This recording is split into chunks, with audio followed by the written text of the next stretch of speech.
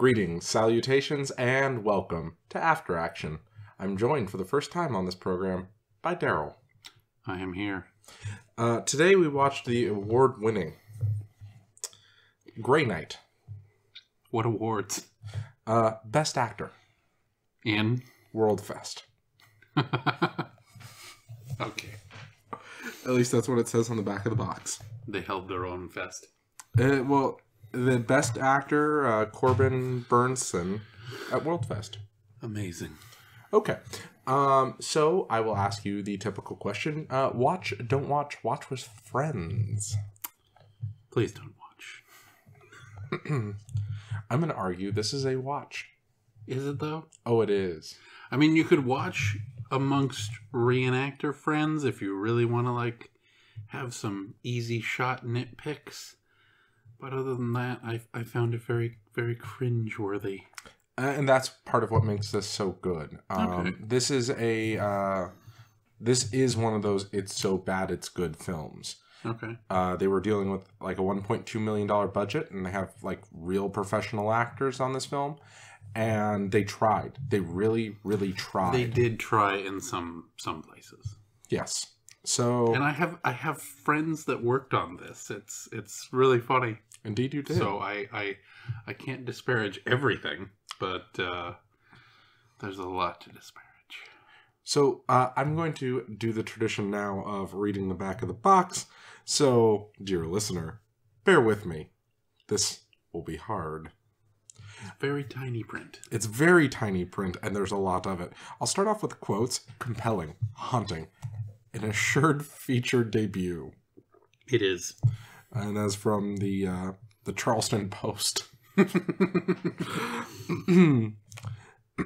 A classic psychological horror film, evocative of Apocalypse Now and The Night of the Living Dead, a profound mixture of genres like you've never seen. Robert Fisher, Steadicam.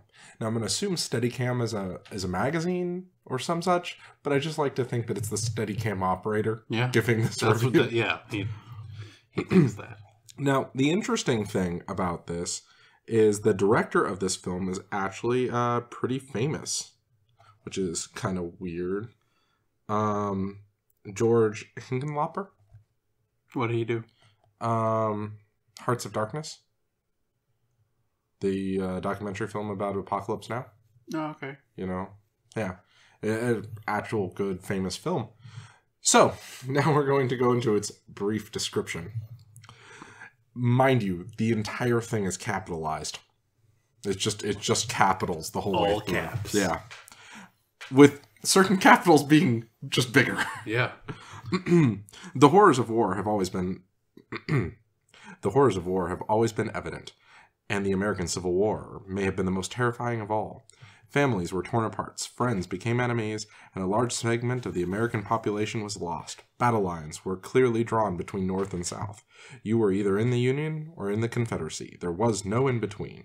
That was until May 25th, 1863, when a bizarre, mysterious force began stalking and killing both Union and Confederate soldiers indiscriminately. In this offbeat supernatural thriller by Emmy-winning director George Hickenlooper, Hearts of Darkness, a filmmaker's apocalypse, and Sling Blade, Union Captain Jack Harding, Adrian Pulsar, is forced to investigate these gruesome murders by General Matthew Hawthorne, Academy Award nominee Martin Sheen, who's convinced that the renegade Confederate Colonel Roger Wilson and his lieutenant, Academy Award-winning Billy Bob Thornton, are behind it all. Reluctantly, Harding agrees, but insists on enlisting... And by the way, the punctuation in this is awful as well. Yeah. Reluctantly, Harding agrees, but insists on enlisting the help of a Confederate colonel, now prisoner of war. Nehemiah Stratton, Golden Globe nominee Corbin Burnson, once the student and mentor at West Point, now turned bitter rivals by war. The two must join ranks to track down the mysterious menace that's destroying the entire regiment. Destroying entire regiments deep within the Tennessee Valley. Accompanying them on their mission is Union Colonel George Thalman, Ray Wise, their photographer, Tony Award-winning Jefferson Mays, and Rebecca, Cynthia Williams, a runaway slave, who is believed to have some sort of connection with these atrocities. All four journey to the heart of the war and into the heart of what brought them to this crossroads. However, the deeper they go, the more the battle lines become blurred between blue and gray, black and white, sanity and madness. To combat the perilous menace, they are forced to put the war and all it represents behind them. Wow. I mean, it really does have a mildly star-studded cast. I mean, especially for today, it's got Ray Wise. It's got Matt LeBlanc. It has Martin Sheen. Billy Bob Thornton. What was it? David Arquette? Yep. And Adrian Passer. Yeah. Yeah. So this is actually the director's cut. The director's cut is called GreyKnight. There were two other versions of this film released. They were The Killing Box and Ghost Battalion. Yeah. Even though they weren't ghosts. Yeah. They weren't. Yes. They were tribal-themed zombies. Yes, so we're going to be into spoiler territory from this point forward. That was a major spoiler. Well, yes. Because we were thinking that it was about a Confederate knight. Yes, from the front of the box we have three rather grumpy, forlorn men. And a line of Union soldiers. It doesn't look like it just looks like a knockoff Gettysburg. I know. But and it has Martin Sheen, just like Gettysburg, using his Robert E. Lee voice, even though he's in a Union uniform. He's just playing his Robert E. Lee character. It's great. So, in this review, Darrell's going to be taking the stance of a historical advisor and Civil War historian, and I will be taking the stance of a B-movie connoisseur. We're just being us. Yes. Yep. But I really want to say that I think this film is excellent. I know. There's some beautiful quotable lines. No horse. Mercy. Well, we know why there are no horses, right? Why are there no horses? Why are there no horses? I'm actually blanking. It's because there were so many chevaux de frise. All three of them. And they moved them from scene to scene. And, you know, we talk about this. We were watching Game of Thrones, and I pull this same trick in every film I'm working on, too. There's just the one cheval de frise. And for those of you that don't know, cheval de frise is this... it's a log with various poles, sharpened poles put through it. It's this like trellis X shaped thing that is a barrier against cavalry or infantry, mostly for cavalry, so that horses won't jump over it or onto it. And I have two. I place them everywhere. I will bring them to movie sets. I'll put them up at reenactments. And we always saw them in Game of Thrones. There will always be one cheval de frise in the battle. There'd just be, there's the one. That's why there were no horses. And then the plural is chevaux de frise. So there would be, this one had, the guy must have had three. Yeah. The three were everywhere. So it was great. It was one of my bag of tricks. That's why there are no horses. One of the things about things you see in the background of things, you often see these baskets of fire as well. Yes. My father finally explained to me what those actually are. Yeah. Like, they are a legitimate thing, at least as recently as the 60s. Okay. They're just to create heat for the area. They're not about light. They're just to create heat for the area. That's what the baskets of fire are. Yeah. So I wonder if they actually are a thing and just, you know... Yeah, maybe they are a thing, were a thing. But they're usually used in medieval light. settings. Yeah, as medieval settings as light. And they're not good for that. Yeah, and Lindy Beige will tell you much about that. Indeed. That's a great episode.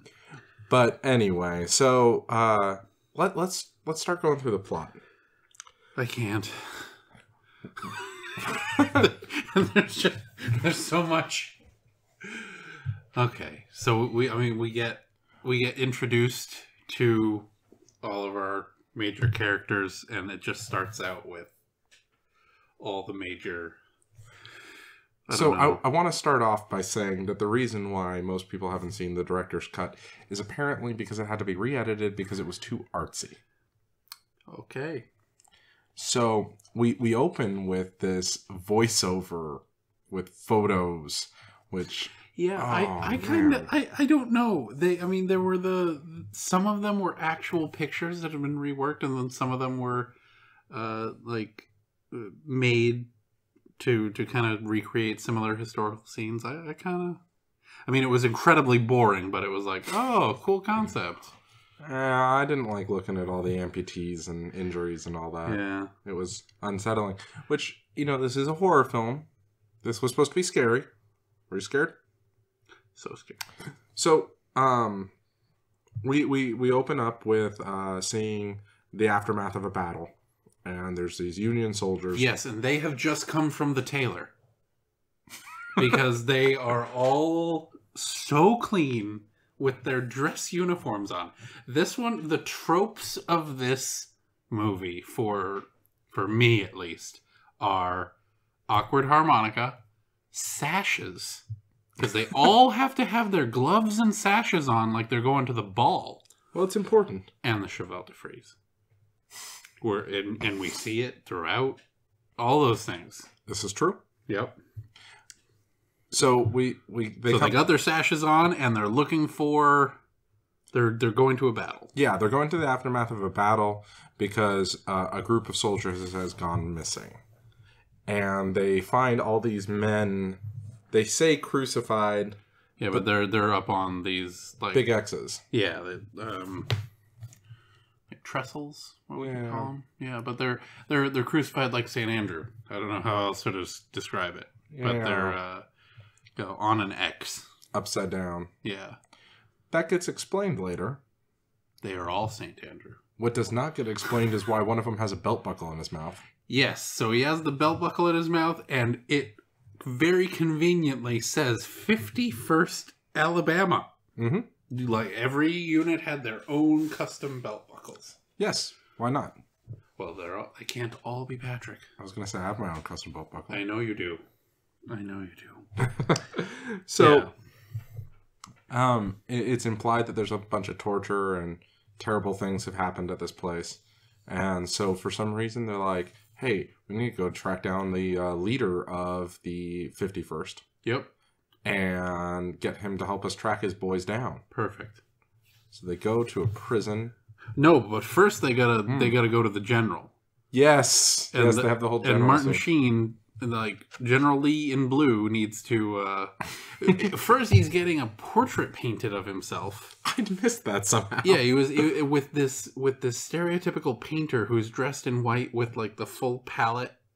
Like, it's very cartoonish, and then it's so absurdist. There's like there's a uniformed soldier in the corner playing the cello, playing the Boccherini on the cello, and there's a couple other officers. There's Ray Wise in there with his like brand new uniform with the shoulder boards that are so brand new they're still straight as a board, as it were, not even curled onto the shoulder. And the one thing I loved from that scene was they actually had the headstand from like use in tintypes, and I'm sure there must have been ones that they used for painting portraits, but it's specifically this metal stand. Yeah. There's one interesting photo you can go look up of Grant getting his photo taken with this stand behind him. And it's this stand that would get adjusted up to your height, and there's a little like fork thing that you just rest on the back of your head, and it makes it so you don't move. Yeah. And it really does work, because I've had a lot of tintypes taken of me, and every time I move ever so slightly, I'm ever so slightly blurry. And but this tool was in it. That's kind of cool. I know. That's as accurate as it got. So keep going. They went to the military prison, Yes. which is conveniently next door in a barn. Bowling Green. Yes. Bowling Green Penitentiary. Penitentiary barn. Where we meet our Confederate that we will be tagging along with for the rest of the film. And pee bucket. There's an awkward pee bucket scene. Yep. And that's when we get to see... now, when that scene starts, we then cut to a battle that's going on between the Union and the Confederacy. The Confederates are holed up in a house.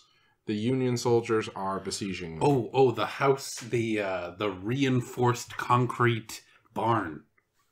You know, Yes. because it can withstand like 10 different explosive shell from like a cannon that's like 10 feet away.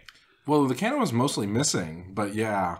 Oh no, it was hitting parts of the barn, and the part of the barn was exploding, so it's like this reinforced barn. Yeah.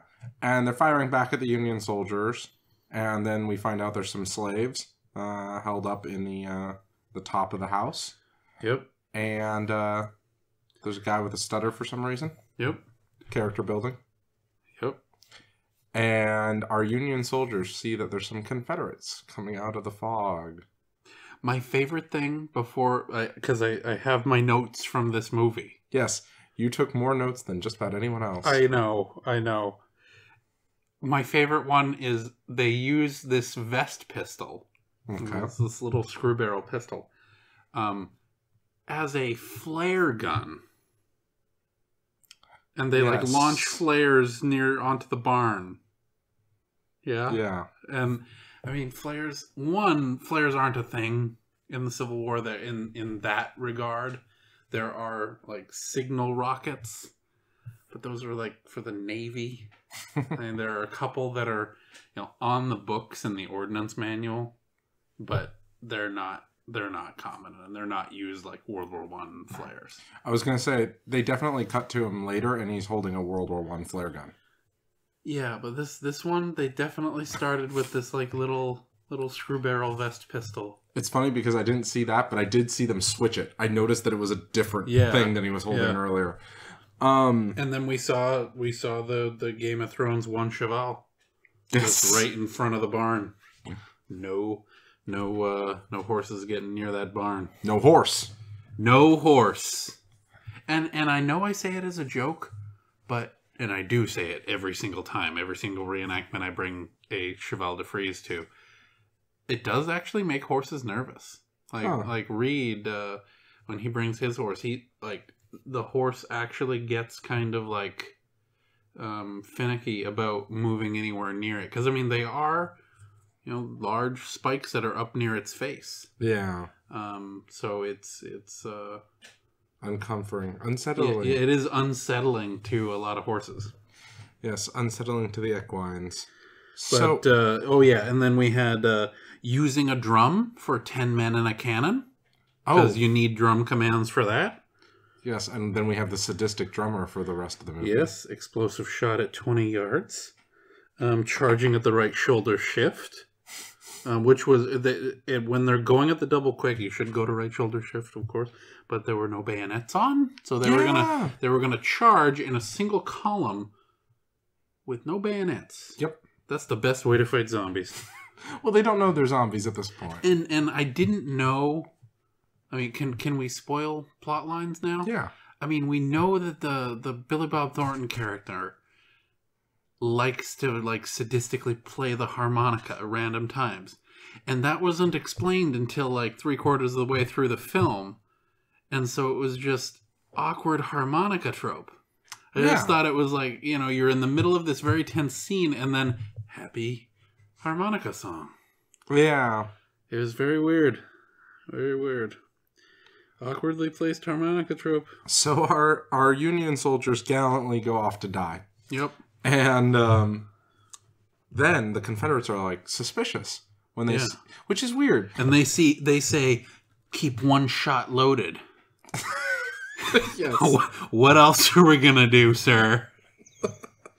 let me throw in an extra bullet in down here. Okay.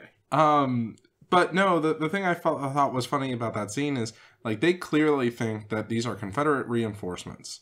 And then the Union goes off and doesn't come back. Yeah. And then they see the Confederate reinforcements and they're like, hey, we don't trust you. Yep. Which is just kind of weird at first. And then, of course, you know, their trust is misplaced. And I love the scene where, you know, our Confederate leader is being held by a knife at his throat and he yells mercy. Yeah, I think that's one of the other tropes of this movie is that you cannot be killed by a blade unless you're in a headlock. Yeah, there's only one time they use a bayonet, like an actual bayonet, and you can tell they really set that up. But even when they're threatening people with a full sword, yeah, they gotta be in a headlock. Yep. Yeah. Do you know why? No. Oh, it's very easy to make blood that way. Like okay. For you know, an effect. Yeah, there we go. But it's a $1.2 million film. I guess they blew it all on the actors. I guess so. Did it all go to Martin Sheen? Because I mean, he had just done. Maybe this is what he did Gettysburg. before. I don't think so. No, he was already famous. Okay. I just like to believe that this film made people. Because it's Matt LeBlanc's first role. Yeah. And, well, I mean, Billy Bob Thornton had not done Sling Blade yet. I mean, that's his big role there. I don't know what that is, so... Anyway. So, yes, we have this scene, and our stutterer eventually ends up being the only Confederate left alive. And they go up to him, and they're like, we wanted to make sure nothing happened to the young one. I know. Yeah, that was really, really creepy. There's a lot of subtle... Because of your youth. Yeah. Goodness and mercy and sweetness and light, Murphy. Yeah. I had to write that one down because that was pretty good. But before there, he eats the raw corn for no reason. Yes. It's like that's to prove his undeadness is that he's able to Eat corn? Eat raw corn? Especially because there's not a lot of sweet corn in the 19th century, and there's it's mostly dent corn, so even if it was cooked, it would be super difficult to eat. This is true. Yeah. I'm referencing our future grains Kreeger cast. That'll be a grain time. Yes. And but yeah, they are all poetic zombies. I also wrote down, because this is such a quotable film. It is. Yeah. I will consume your bones and scatter the dust to the wind.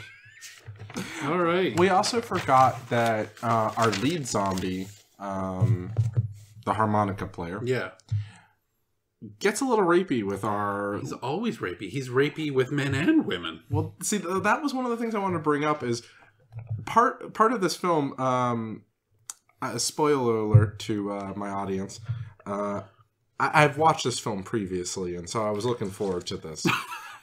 And I watched it with one of my friends, and we were making jokes about like all this subtle homoeroticism that it runs throughout the film. And turns out that does indeed come to a head later in the film, which we'll talk about when we get to that point. But this is one of those moments where they're like swooning over this sweet young goodness and mercy and sweetness and light, Murphy. and then drum roll plus screaming, which is another trope of the movie. Yeah, they do it like 4 times and it's super awkward. Drum roll plus screaming. He then shoots himself.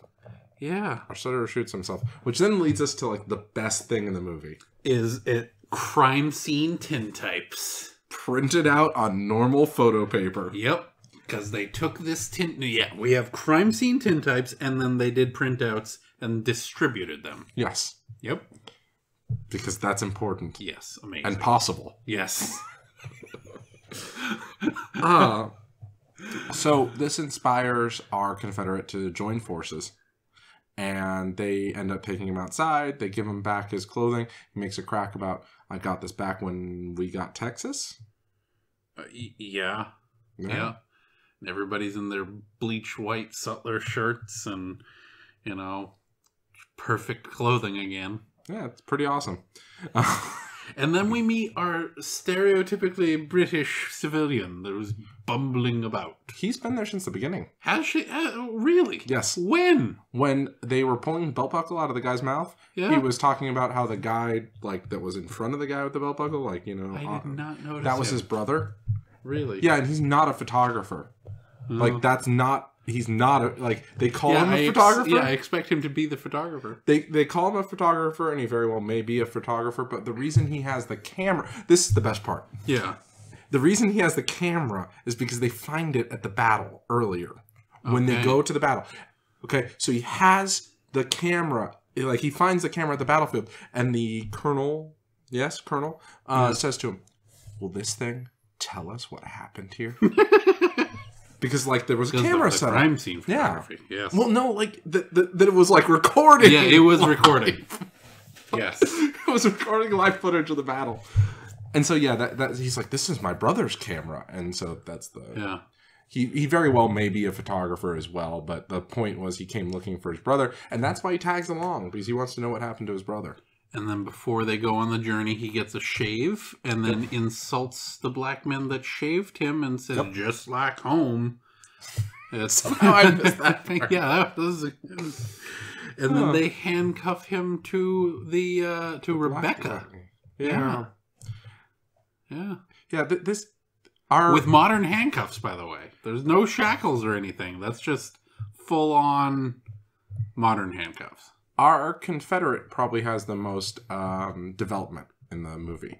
Like, he goes from, like, this hardcore racist... Very sharp character arc. It's such a wave. It develops. He goes from just, like, horrible racist and, like, super stubborn person to open-minded, you know... Abolitionist. Yeah, open-minded abolitionist. That fights for the South. Yeah. Yeah. I mean, he ends up, like, loving Rebecca. Yeah. And there's a reason. It's very confusing. Maybe. So, this is when the greatest line in the film is uttered. We have our Confederate tied to our voodoo priestess woman. Spoiler alert. And he would like transportation. Yes, he says, we have a horse? No horse! No horse. It's my favorite line. It's good. It's good stuff. And then as soon as they step off, very cheery soldier music. Yes, and they start singing about mustaches. Yep. Yep. And then all their accoutrements are around their knees. You know, I mean, not really, but I mean, their canteens are crazy, and everybody's doing the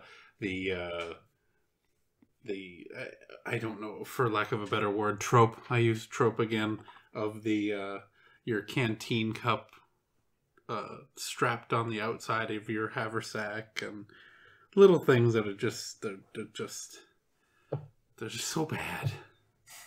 Do you suppose they didn't like having the I'm gonna go out on a limb here and say the reason why they didn't have the bayonets on the guys in the night fight scene at the house was because it was actually filmed at night and they maybe didn't want the danger? Maybe. Because that one did feel like it was filmed at night. Yeah, and the later fight scenes where they are using bayonets are definitely day for night. Yeah. So, maybe? Maybe. I mean, and a lot of them are reenactors. I mean, I know a lot of the guys that are in them, and the guys that coordinated it, definitely reenactors.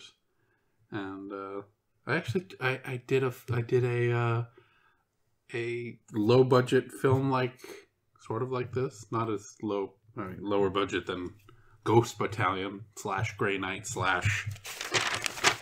/ The Killing Box. You gotta get all of the names. That it's good with the 3 names. But no, I just worked on something with one of the guys that was in this. It's great. No, 2 of the guys that were in this. Yeah, Matt LeBlanc and... No, it was Peter Chirico and Heath Hammond. But, and it was probably filmed in the exact same place because Tennessee looks like, the California desert. Are we indeed sure that they're filming in Tennessee? I'm pretty sure it was in California. Yeah, it's got to be. Yeah, no, I'm saying it looked just like that. Yeah, where we were filming looked exactly like that. You know, there's the one tree. Yes. Yes, and we'll talk about the one tree later. But yeah, very cheery music. But you know, I mean, I always say like 90s reenactors. I mean, this is not only pre-internet, but a lot of research wasn't available. And there wasn't that level of authenticity that we have today. So a lot of the reenactorisms that we have today and we recognize today just weren't a thing back then. I mean, it's only 30 years ago, but 20-something years ago, but you got to forgive some of the things, like everyone wearing sashes. I still and like it is GreyKnight. I mean, I can't nitpick it. It's not like they're trying to be an actual historical, historically accurate film. This is true, but I might as well. But I'm going to say that this film gave a lot of inspiration to 2 future classics. Okay, give me the 2 future classics. First, Game of Thrones, because we have these zombies, right? Walkers, if you will. Oh, that are coated in white paint, making them White Walkers. No, right? Stop. And what do these White Walkers fear? Fire. No, stop. No. And water. Bad. I mean, how do you prevent yourself from becoming a walker? When did Game of Thrones come out? As a book series? Yeah. I don't know. I think it's the 80s. Well, then how fortunate Martin was to be able to rip off something from the future. Okay. I'm saying it. What was the second thing? I'm going to say it right here, right now. Martin ripped off GreyKnight. The other one is... Wait. I got it here. Yeah? He did. He ripped it off. Oh, snap. He ripped it off GreyKnight because A Game of Thrones was published in 1996. So he had 3 years to study up on GreyKnight. Yeah. Okay. This okay, is... I believe you now. It's not just a conspiracy theory. What's the second thing that stole from Ghost Battalion? Well, Hollywood remade this film. Did they? They did. But they remade it under a different name. Abraham Lincoln Vampire Hunter. Okay, we got to get to that, though. Yeah. I mean, with the whole silver plot, is that what you're talking about? Okay. Well, so that's one of the things. We're the reason I'm bringing this stuff up is we're now at the point where these secrets are starting to be revealed. Where our Confederate ends up running away, getting washed downstream into a cave. Yes, because the Union has artillery that can open portals to hell. To the unknown. Okay, so it's explained a little bit better than that, kind of. What happened was there was a river that can dump people into the river, right? Or dump people into this underwater cave. Okay. This underwater cave is a portal to hell. And that's where they all got murdered when they surrendered, by the way. Yes. Yes. We kind of skipped over the fact that the Union are evil. Yeah, so this colonel was leading his troops. Yep. They were fighting at the bottom of a hill, and at the top of the hill was a bunch of artillery, apparently. They could not win because the Union had the high ground. And they charged down, and then they surrendered, and then they shot them all anyway, and a portal opened up. Well, so the portal's been there for over 200 years. Yes. So it's been there since 1660. Okay. 3. I was going to say, I like how you're pulling this out of nowhere, but I'm like, you paid attention to it, but then I realized, you just counted backwards. Yeah. Yeah, so they're talking about how there's like this flashback sequence to Africa, and there's these slave traders stealing people from the salt flats. Yeah. And then going into the African version. Definitely salt flats. Yeah. Yeah. The African version of the portal to hell. And he said it was 200 years ago. So they should be like 17th century traders, except they're definitely dressed 1770s. I am so pedantic. That 70s show. Oh, come on. So, apparently then the slave traders came back to the United States. Sure. Yeah. Opened a portal to hell here. Yes. Near a creek. And then been throwing people into this creek. Yes. And Makes then, sense. Yep. And then these people wash up into this cave that's underwater. Yeah. And the weak become food. And the strong become soldiers of the undead. Which is really interesting because we then never see Revolutionary War or Spanish American or Mexican American War. Yeah, Mexican War. We don't see their like soldiers from those eras, which we should. Not. I guess not. That is a plot hole. But, it does explain why there's just stripes of white paint. They're going for the tribal vibe from it. But, because at first it was very confusing. Maybe they were just trying to save on white paint. And this all gets expositioned at us by a young boy in a circle of candles who's being held there because he is one of these ghost things. And as we all know, White Walkers hate fire. So he's in a circle of candles. Yeah, so he can't go across. Eternal candles. Yeah. And yeah, someone's like going down there and relighting it. So at which point he bites our Confederate, and then it's not really made clear if the Confederate becomes one of these things or not. Which? We can't really tell if he's become... Oh, when he gets bit in the Cave of Wonders? Yeah. Yeah. Because he then comes out and like makes out with the voodoo priestess hand. Oh, yeah, no, I mean, it's clear that he now needs blood, and there's the blood smacking scene, as I called it. It's a good minute of just this camera holding on this poor woman's face. Yeah. As lip smacking happens in the background. Yeah. And then they move on, and everything's fine, and he's like, the next day he's just like, yep, never been better. And they get going, and then there's another fun song, and they do my favorite version of Dixie, "Way Down South in the Land of Traders." It's great. It's great. And then another great quote: "It's a strange world, John."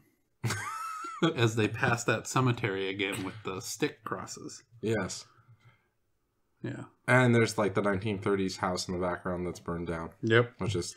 And then we come upon the next battle, which another trope, hiding riflemen behind a wagon.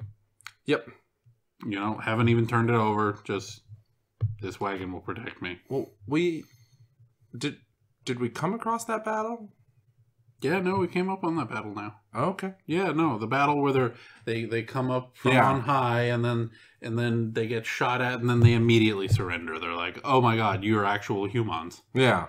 So then they surrender and now they're gonna work together. Yes, this is much like the last battle at Castle Ritter. Yes, this is just like the Wehrmacht and the Americans teaming up to fight the SS. Perfect reference. Wow. And then one of my favorite lines. I have a lot of favorite lines, but the Ray Wise goes to leave because he's gonna go get help, and he says he's near the Kentucky border, but then points to the other Union officer, says, "I can use you at Vicksburg." So he knows where the next battle's really going to be. He's going to bring him down to the Siege of Vicksburg. Yeah. It's really weird. But it was a passing reference, I guess. Yeah, as he runs off. Okay. And then, so then keep going with, we then have another night scene. Oh, yes. Day-night scene. Day for night, where our Confederate goes out to meet with the zombies. Yes, they come upon him. Yep. And then there's the exchange about what they are. And another thing where they need to be in a headlock. Yes. And then the weird kiss and spit scene. Yeah. So he, like, kisses him and is like... Oh, there was a bit more build up to this. It is what it is. It's super creepy. It's funny because he's just like, you need to be on our side. Gonna bro kiss you now. And then he spits in his face. So our leader of these zombies goes on this existential diatribe about what death means and how he wants to unite the United States, and that he thinks picking sides is what's causing the death, and that we should all just join together as zombies. Okay. Yeah, like it's trying to That was the true message of the film. Yes. Come together, America. Yeah. In zombies. Okay. And voodoo magic.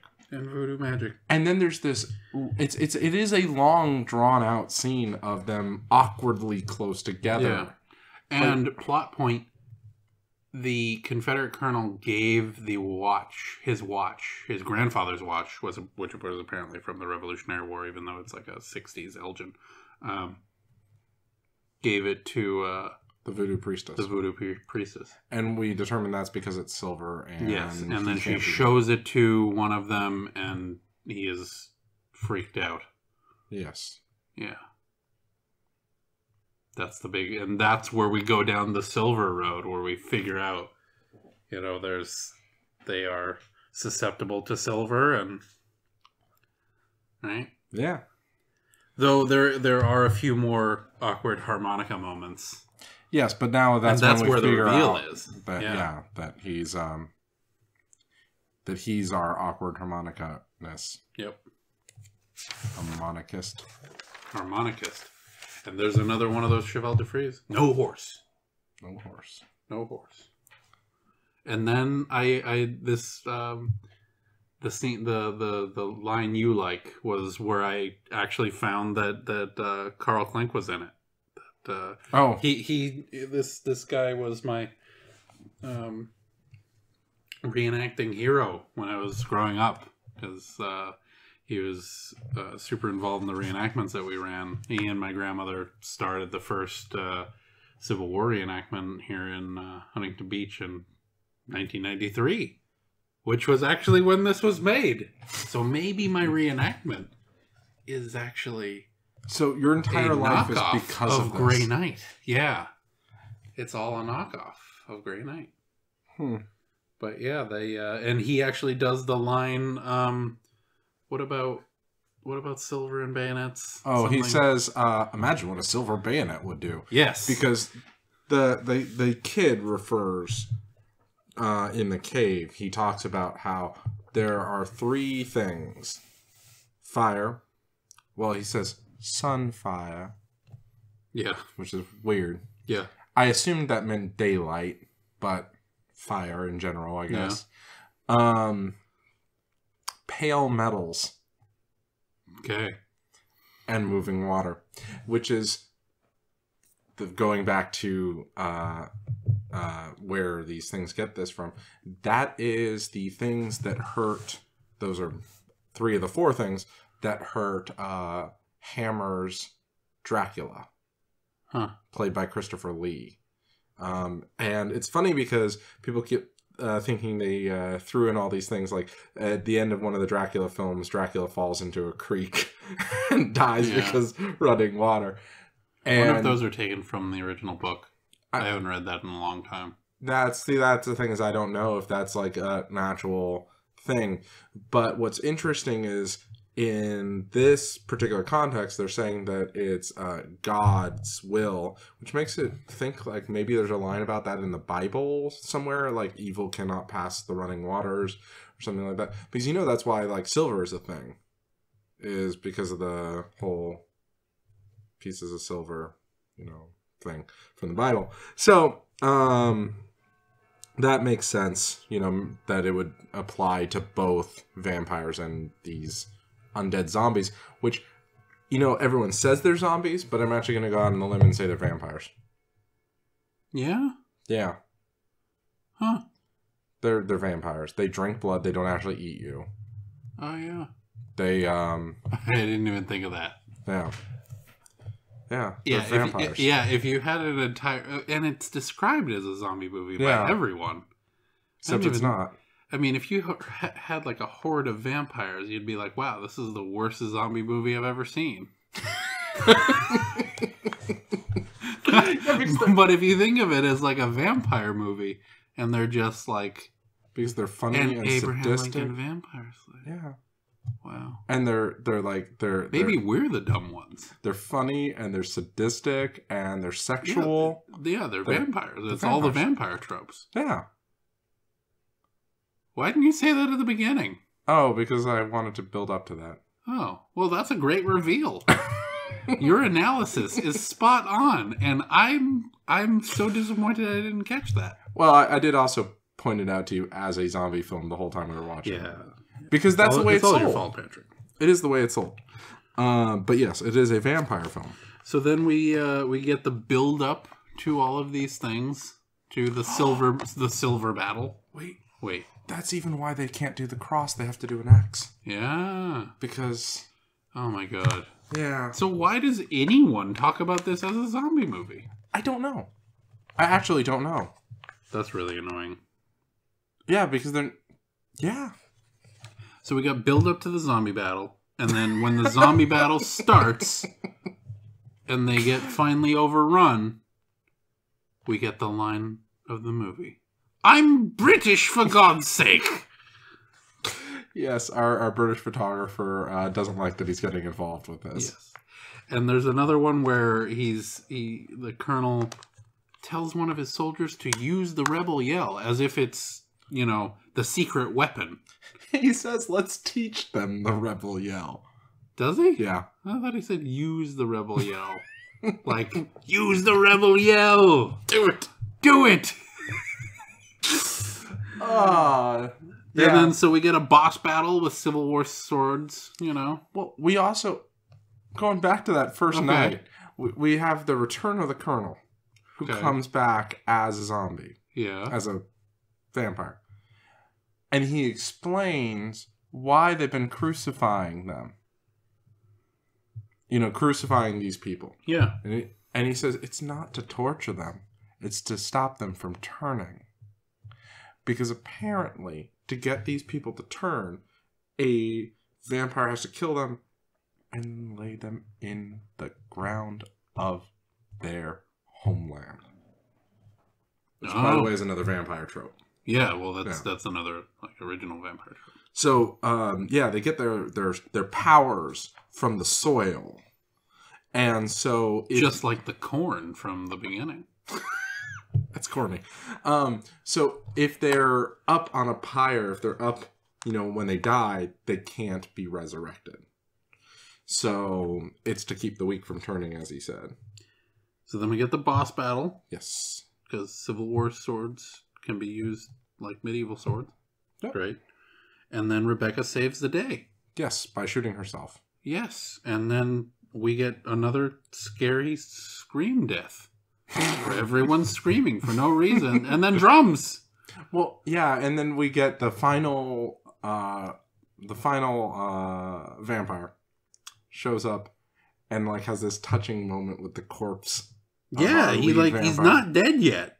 And he starts putting the harmonica in his mouth. Yeah. Play please, it again, please Sam. Play it. Please. And then our captain comes back and does his gang member pistoleering again. We didn't even mention that, by the way. Oh, yeah, he's been doing that the whole time. He just takes out his pistol and puts it to the side. Yeah. But then we get gunshot fade to black. Billy Bob Thornton, no more. And then there's the next morning. And then the next morning. It could have just ended there. And they've buried all the people. More stick crosses, which are just stuck in the ground. Yes. There's no evidence that they regrew the sod and then killed it, so it matched the ground. So it looked like no one had ever dug up there. And it was so awkwardly close to a tree that you knew they weren't digging through those roots. So pedantic. So pedantic. Anyway. And then we get their epilogues, yes. Right? And he just resigned, and then this captain keeps working under Grant, and, And the Confederate goes off and fights at Gettysburg, and all these other battles, and then And you know what's back right at those last scenes? Hmm. No horses, because Cheval de Frise protecting that cemetery from the horses. as you know, horses love to eat people, Yep. much like eagles like to eat No horses. horse. No horse. That is an old reference. The Eagles are turning people into horses. Hmm. Right? Yeah. Yeah.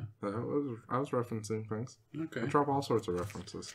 Well, I'm at the end of my 4 pages of notes. Well, so some things I've failed to bring up to this point. It has an awesome soundtrack. Yeah. There's a surprising amount of like actual classical pieces. Well, and so I thought that the main theme running throughout the film was this particular piece by Johann Sebastian Bach, and it is in the released version, but not in GreyKnight. It is a custom piece for GreyKnight. Wow. And that little bit of music really adds a lot to the scenes it's used in. It's misused in a couple scenes, but beyond that, it's pretty nice. So is the harmonica. I think the harmonica serves a purpose. But it should have been like creepy, sadistic, like eerie. It was. It wasn't. It was like there was an eerie scene, and then they played a happy song over it. Yeah, that's the point. You didn't like hear it in the distance. It was just like, boom, harmonica is part of the soundtrack. Okay, I suppose, but it's probably the only way they could film it. And you didn't hear any reaction from anyone. No one was like, what's that? Or no one was freaked out by it happening again and again. Oh, they were at the first. In the first battle, the harmonica starts, and that's why everyone looks over and to see the zombies. I mean, vampires. Vampires. They're definitely vampires. Yeah. Can't believe I didn't catch that. Indeed. So, as we all know, this is the original Abraham Lincoln Vampire Hunter Slayer. Until next time, dear listener, see you out there.